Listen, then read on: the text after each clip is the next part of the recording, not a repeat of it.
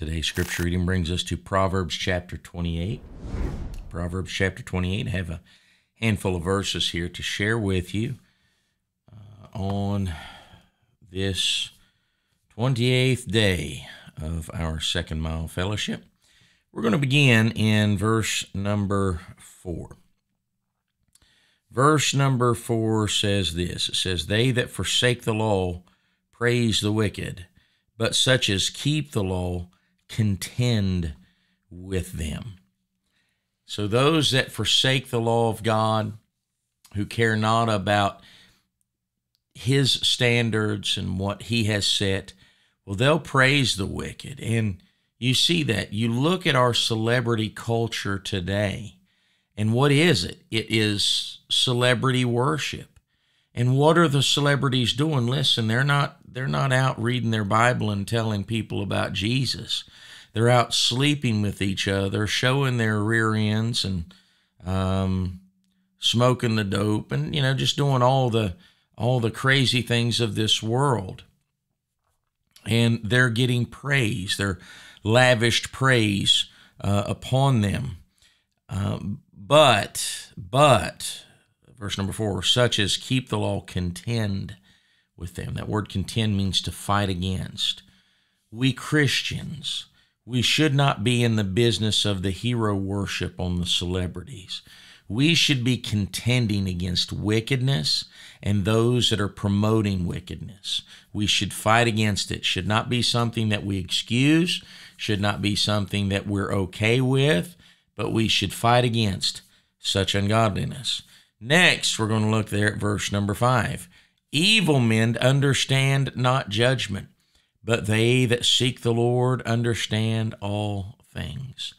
As I read this verse, what I thought about was the old adage, well, how could a loving God send people to hell?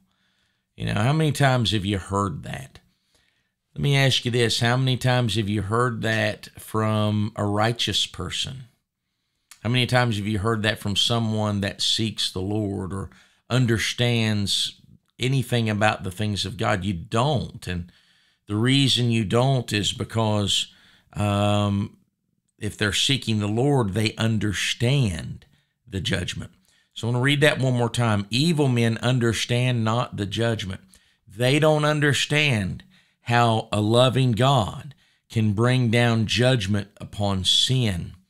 But the thing about it is, it's very simple. God judges sin because sin is ungodly, and a just God must punish sin.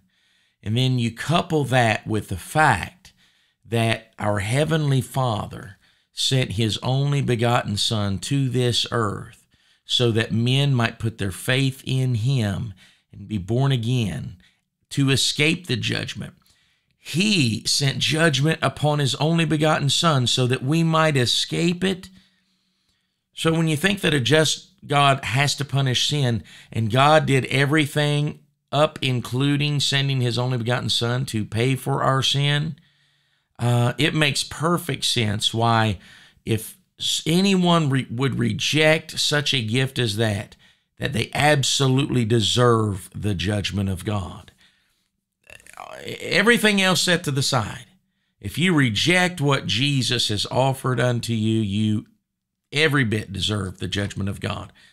So there's that, verse number 5. Verse number 6, better is the poor that walketh in his uprightness than he that is perverse in his ways, though he be rich. It's better to not have anything but have integrity than have everything and have it not. All right, verse number 9. I want you to see a hindrance to prayer right here. He that turneth away his ear from hearing the law, even his prayer shall be abomination. There's many things that hinder our prayers. This is one of them. For those that turn away their ear from hearing the divine law of God, their prayer is an abomination unto Him. And in verse number 13, I like this. It says this, he that covereth his sins shall not prosper, but whosoever confesseth and forsaketh them shall have mercy. You and I, it's not just enough to confess our sins. I'm not talking about for salvation. Confess our sins, but confess and forsake them. The woman caught in adultery, and all the accusers left after Jesus started writing down in the sand. And he says, "Where are thine accusers?" She said, "They're all gone. No man."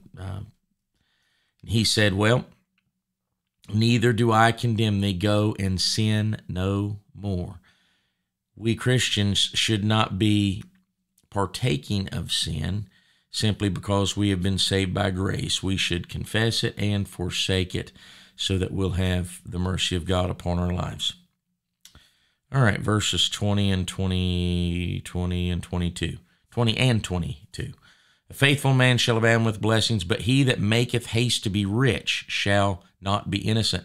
And in verse number 22, he that hasteth to be rich hath an evil eye. You see that phrase, he that hasteth to be rich, in rapid succession in these couple of verses. So why is it bad? Because of course it's speaking it in a bad manner. They shall not be innocent in verse number 20, and then they have an evil eye in verse number 22. Why is that bad?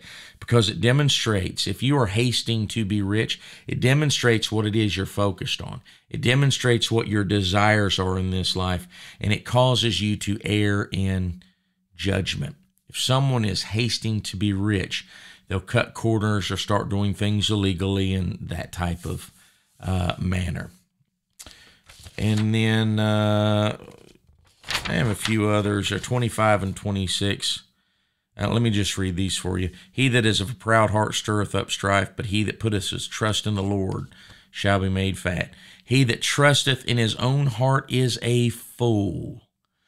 Don't follow your heart. Your heart is exceedingly wicked.